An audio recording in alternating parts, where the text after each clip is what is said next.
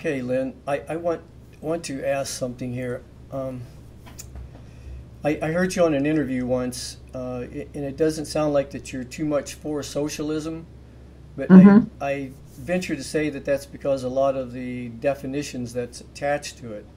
But do you think it's possible that someday we might see, because when you talk of capitalism, especially here in America, it's like our God. But the trouble is, with capitalism, it's based upon a financial institution that's based upon infinite growth. And infinite growth means infinite pillaging of our resources on a finite planet. So that in itself will determine that capitalism, as we see it today, will not work. In the long run, it simply will not work.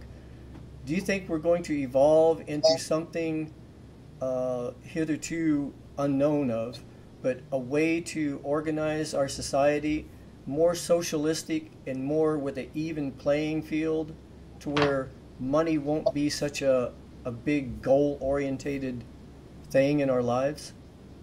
Let's use some different language here, because everybody's pretty frightened of the word socialism in the U.S. And I find this interesting because the U.S. hasn't really experienced socialism. I live in the U.K., which has had some truly socialist policies, and they're trying to dismantle some of them, everything but the national health, which is, both parties agree, is a really good thing. And everybody in England loves the national health. It's very successful for what it is. It's there and it's successful. But so let's not use the word socialism, because socialism implies across the board sameness. Communism, across the board sameness. It's odious to people because people believe that that your individual efforts will not be rewarded, that stuff will be taken away from you and put into a common pot. So I'm not really talking about that, because I don't believe in across the board sameness. I don't believe that we are all the same. I believe we're all one, we're all connected, but I don't believe that as aspects of that whole, we're all the same.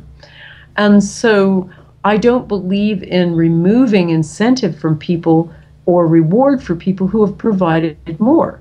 But let's look at kinder models. For instance, let me give you an example. John Lewis, the Partnership, is a department store chain in the UK.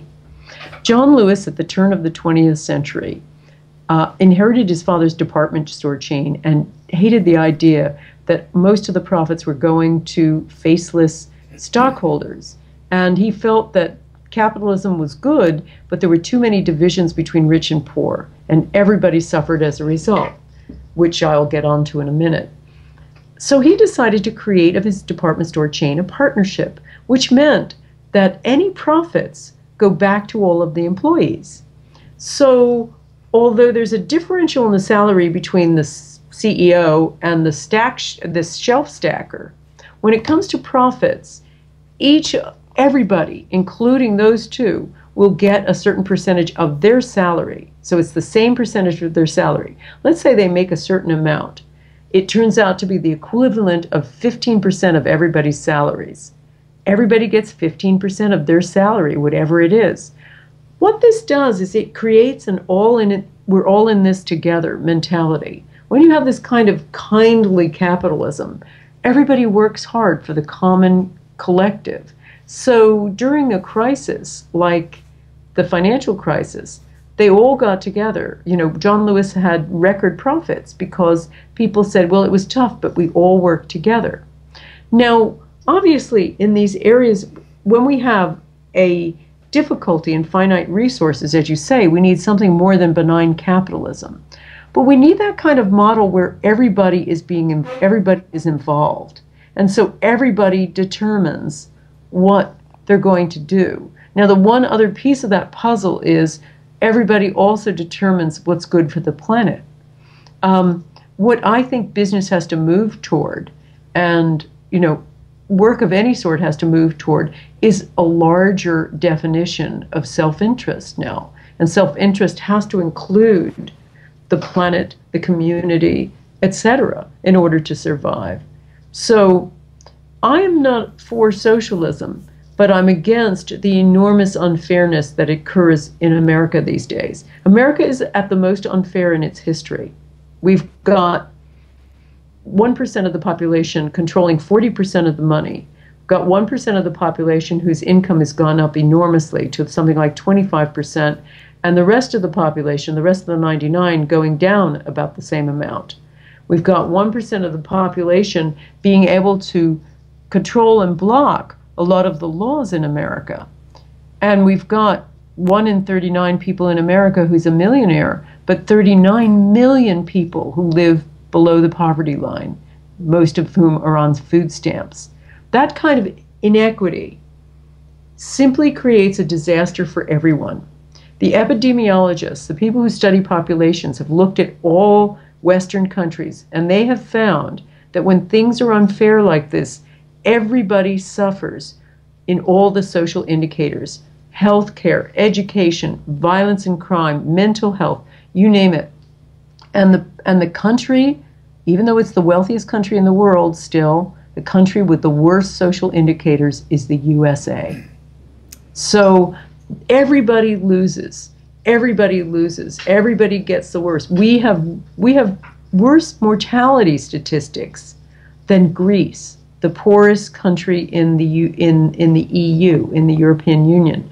So everybody loses with that kind of situation. So we very much have to rethink this every man for himself kind of rugged, fist raised against the masses kind of approach that we have in America to something much more kindly, inclusive, but not necessarily across the board same. Yeah, I hear people say here that our government is broken. It's not broken. We don't even have a government. We have corporate agendas, and all of our decisions are being made according to those corporate agendas. So actually the government is working exactly how they want it to work. So I think we need to go in and reevaluate what we're calling government and what we're calling corporations, because corporations have actually taken over.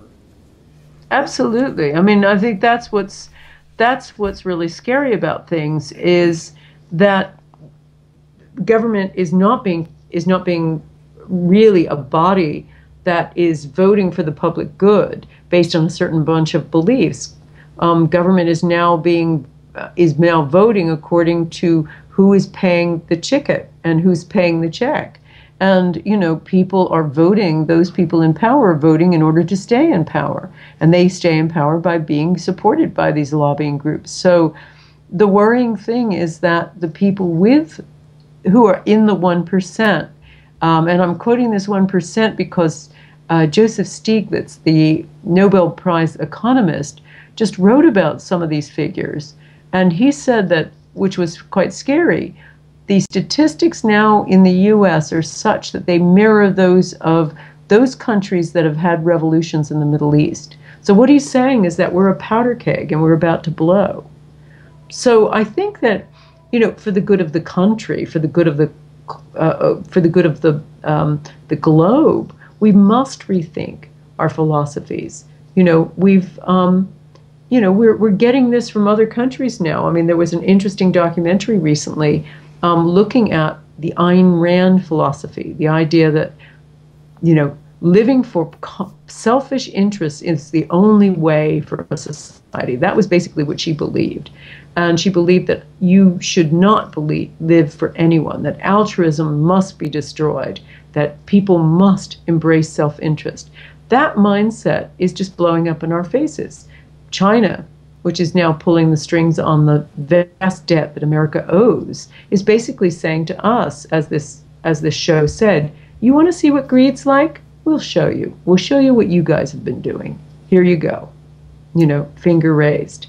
So I think we are at a point where this mindset has to change. And we're really at the sharp end here in America. So we have to really come up with some new definitions of how we're going to create wealth and create plenty for all.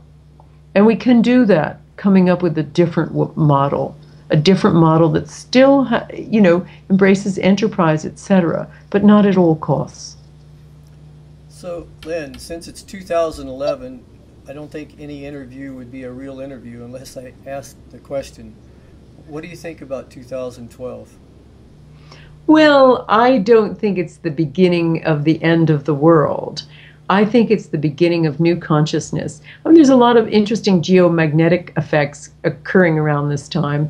And from what I'm gathering, although I'm not a student of it, the Mayans never meant it was the end of the world. They meant it was the end of one way of life and the beginning of a new way of life. I think that's what we're seeing. I think we're seeing a flowering of consciousness. I think it's a very exciting time.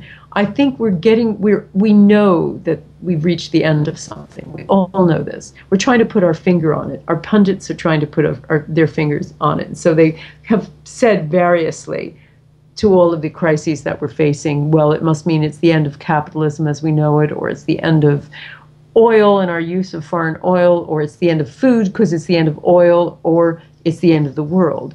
But I think it's just the end of this false sense of who we are. It's the end of this sense of us as separate and competitive beings and the flowering of something much more connected. And so what we really have to do is start understanding that that old mindset is going to destroy us. And so it will never go back to what it was before. It must move forward for us to survive. I also think we are the most important generation that's ever lived because our decisions are going to affect not only our children's children, but people for all time. And so we have a choice. We can follow the kind of path of atomization, of ring fencing things according to more and more minor differences. That's where we are at the moment. We can polarize more and more and more, or we can embrace the opposite impulse. And I very much in the bond am an advocate and hopefully a signposter of how to embrace the opposite impulse. Yeah, I do believe it's the end of an age, and even in the biblical text where it says the end of the world, they misinterpreted the Hebrew word because it actually says the end of an age. And words like apocalypse actually means a lifting of the veil. And I think if we can just see this as an end of an age, thank goodness, and a lifting of the veil so we can see into the more etheric fields, we're going to see a new world open up before us. Mm-hmm. I agree. I think we just have to see with a different pair of eyes. We have to learn to look a lot wider, and we need to understand and embrace that we have to change the way we see the world to see wholeness. We have to change the way we relate to the world so that we connect above anything else. We have to start clustering in a different way so that we honor difference as part of the whole. And then we have to change our purpose. So it's not about just what's in it for me, but also how can I serve? But how can I serve everything all the time? So that, putting that into making the bond as your daily activity is really, I think, the only way forward. I think anything else is really simply a continuation of the old. Well, like I heard you say on an interview once, we're all doing our part and looking at this from different perspectives. And I think your book is an important part of this puzzle that we're trying to put together here to see a new world, a new vision, a new mythology. And that's going to require something called meditation, and that's something that people just don't do enough of. But I think as we go along and we keep putting out the information, this is what it's going to take. So is there anything you'd like to say in closing?